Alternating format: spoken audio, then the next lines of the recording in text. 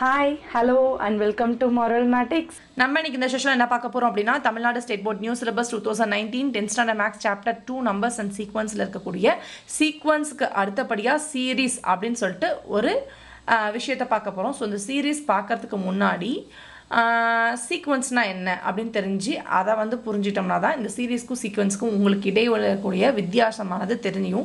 So வித்தியாசம் தெரிஞ்சாவே சீக்வென்ஸ்க்கு டெஃபினிஷனும் சீரிஸ்க்கு டெஃபினிஷனும் நம்ம ஈஸியா நம்மளால கொடுக்க முடியும். சோ ஃபர்ஸ்ட் சீக்வென்ஸ்னா என்ன அப்படினு சொல்லிட்டு ஒரு டைம் ரீகால் பண்ணிட்டு அதில இருந்து சீரிஸ்க்கும் இதுக்கும் என்ன டிஃபரன்ஸ், அப்புறம் சீரிஸ்க்கு என்ன, சீரிஸ்னா என்ன அதோட டெஃபினிஷன். சோ இத வரிசையா நம்ம பார்க்க போறோம். சோ இத பார்க்கணும் அப்படினா நீங்க வெயிட் பண்ணி தான் ஆகணும்.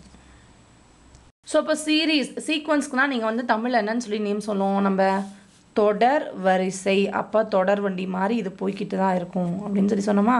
ஸோ இது தொடர் வரிசை அப்படின்னு சொல்லி சொன்னோம். ஸோ சீரீஸ் அப்படின்னா என்னென்னா தொடர் அப்படின்னு அர்த்தம்.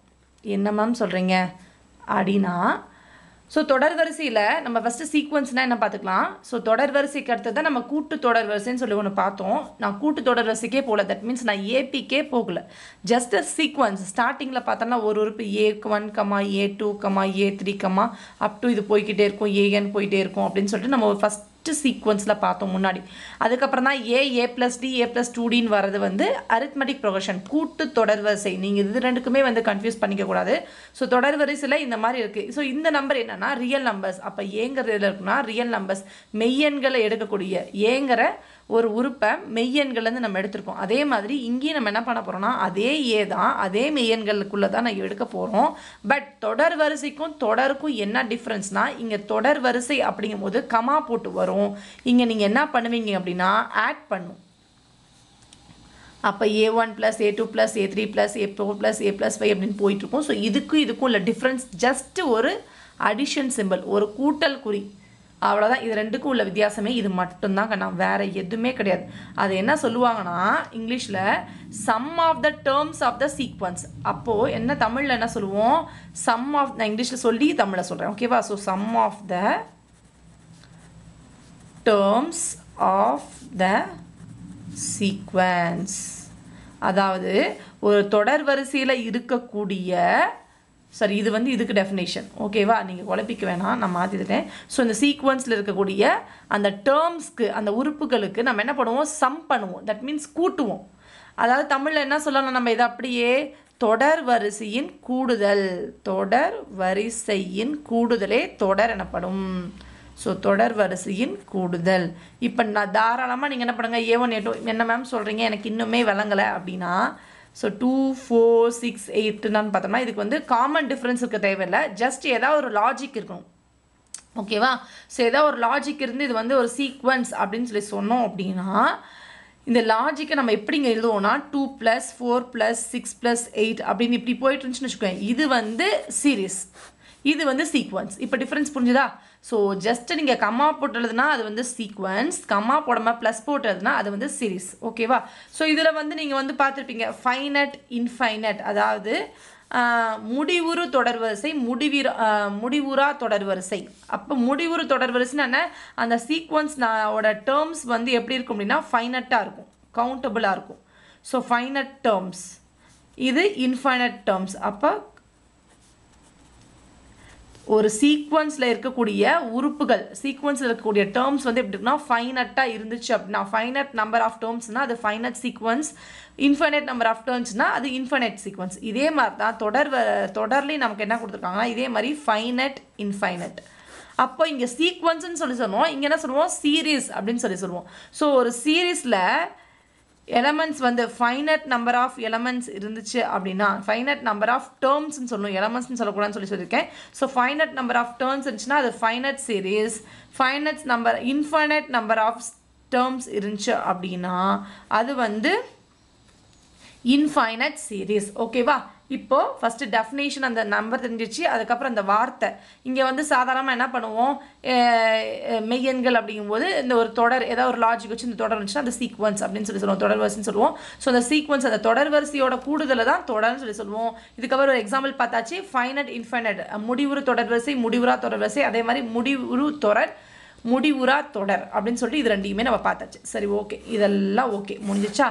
இப்போ நெக்ஸ்ட் ரெண்டுக்கும் ஃபார்முலான்னு ஒன்று பார்த்தோம் கரெக்டா ஃபார்முலா ஸோ இந்த ஃபார்முலாவில் என்ன டிஃப்ரென்ஸ் ரெண்டுக்கும் ஃபார்முலாவில் என்ன டிஃப்ரென்ஸ் பார்த்துடலாமா ஸோ ஃபார்முலா நம்ம பார்த்தோம் அப்படின்னா தொடர் வரிசைக்கும் தொடருக்கும் ஃபார்முலாஸ் கிடையாது ஓகேவா இந்த தொடர் வரிசைக்கு அடுத்த ஸ்டெப்பாக நம்ம இங்கே என்ன பார்த்தோம் ஏபி அரித்மெட்டிக் ப்ரோக்ரஷன் அப்படின்னு சொல்லிட்டு பார்த்தோம்னா கூட்டு தொடர் வரிசை அப்போ அந்த A1 A2லாம் எந்த ஃபார்முலா இருந்துச்சுன்னு சொன்னால் A+D A+2D இப்படி போச்சு இதுக்கு ஒரு 3 formula TN = A plus n minus 1 into D பார்த்தோம் அடுத்தது Dங்கிறது அது நமக்கு தெரியும் TN minus 1 இதை Nங்கிறது என்னன்னு பார்த்தோம் நம்ம L minus A divided by D plus 1 so சீக்வன்ஸில் என்ன பண்ணியிருப்போம்னா இதுக்குன்னு ஸ்பெசிஃபிக்காக இந்த ஃபார்ம்லாம் பார்த்துருக்க மாட்டோம் ஆனால் சீக்வன்ஸ்க்கும் ஃபங்க்ஷன்ஸ்க்கும் சம்மந்தம் இருக்க மாதிரி பார்த்துருப்போம் ஸோ சீக்வன்ஸுக்கும் ஃபங்க்ஷன்ஸ்க்கும் சம்மந்தம் f(k) = ak அப்படின்னு சொல்லிட்டு இது ஒன்று மட்டும் தான் பார்த்துருப்போம் அது வந்து காமனாக இருக்கக்கூடியது மற்றபடி தனிப்பட்ட விதத்தில் தொடர் வரிசை சீக்வன்ஸ்க்கும் சீரீஸ்க்கும் சரி எந்த ஃபார்முலாவும் கிடையாது இந்த சீக்வன்ஸுக்கு அடுத்த பட்சத்தில் AP arithmetic sequence arithmetic progression கூட்டு தொடர் வரிசை அப்படின்னு சொல்லிட்டு ஒன்று பார்த்தோம் அதுக்கு தான் இந்த டேர்ம் பார்த்தோம் TN formula D formula N formula இந்த 3 ஃபார்முலாவும் நம்ம பார்த்துருப்போம் கரெக்டாக ஸோ இந்த 3 ஃபார்முலா பார்த்துப்போம் அதே மாதிரி தான் சீரீஸ்லேயும் நம்ம என்ன பண்ணலாம் ஏபியை நம்ம கொண்டு வரலாம் ஸோ சீரீஸ்லேயும் நம்ம ஏபியை கொண்டு வந்தோம் அப்படின்னா இதில் என்ன சொல்லுவோம் அப்படின்னா ஒரு சீரீஸ் வந்து arithmetic progressionல இருந்துச்சுன்னா அது பேர் arithmetic series இந்த இடத்துல arithmetic progression சொல்லக்கூடாது arithmetic series அப்படின்னு சொல்லுவோம் ஓகே இப்போ சீக்வன்ஸ்லேருந்து நம்ம arithmetic progression கொண்டு வரோம் சீரீஸ்லேருந்து arithmetic series கொண்டு வரோம் ஸோ தமிழில் சொல்லப்போனால் இது வந்து கூட்டு தொடர் அதோடு நிறுத்திக்கணும் இது கூட்டு தொடர் வரிசை அப்படின்னு சொல்லணும் ஓகேவா இப்போ இது புரிஞ்சுதா ஸோ கூட்டு தொடர் வரிசைக்கு 3 ஃபார்முலா நமக்கு தெரியும் இப்போ இந்த ஃபார்முலா வச்சு தான் நம்ம வந்து இதுலேயும் நம்ம மேக் பண்ண போகிறோம் ஃபார்முலா சீரீஸ்லேயும் ஸோ சீரீஸில் மேக் பண்ணும்பொழுது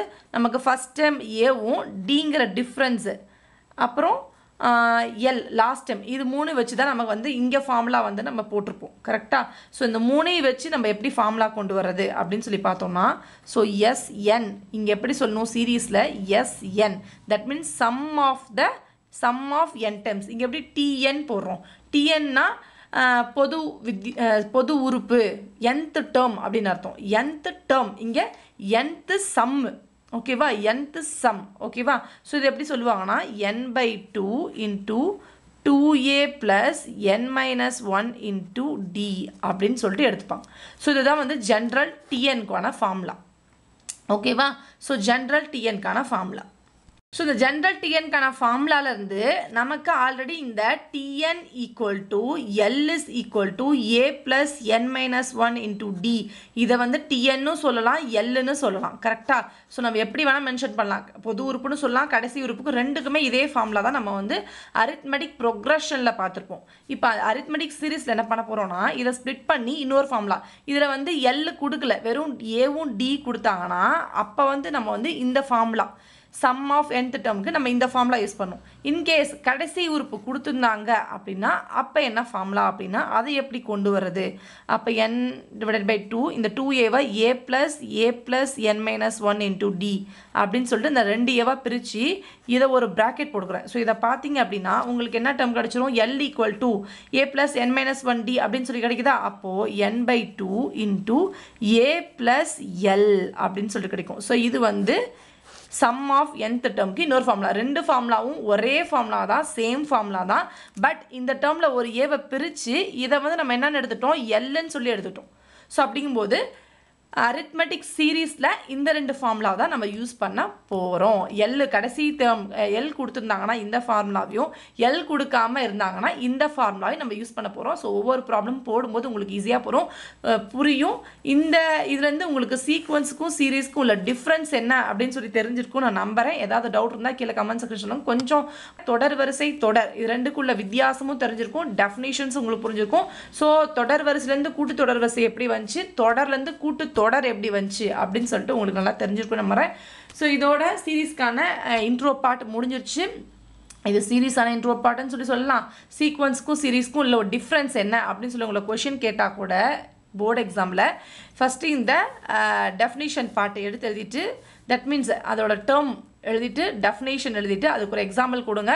ஃபைனைட் இன்ஃபைனைட்னு நீங்கள் கொடுக்கலாம். இதுலேருந்து ஏபியோட ஃபார்முலா எழுதலாம். இதுலேருந்து ஏஎஸோட formula, that means arithmetic சீரீஸோட formula எழுதலாம்.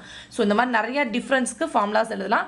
ஸோ இந்த ஏபிஐ திறந்து ஏஎஸை திறந்து ஜிஎஸ்ன்னு சொல்லிட்டு இல்லை இன்னொரு டேர்ம் வந்து உள்ளே போகுது. ஸோ அதான் நம்ம நெக்ஸ்ட் செஷனில் பார்க்கலாம். So until then, bye from Marvelmatix Academy. We learn maths by doing maths. Thank you so much for watching. உங்களுக்கு Marvelmatix Academy பிடிச்சிருந்துச்சுன்னா லைக் பண்ணுங்க, ஷேர் பண்ணுங்க, சப்ஸ்கிரைப் பண்ணுங்க. Thank you.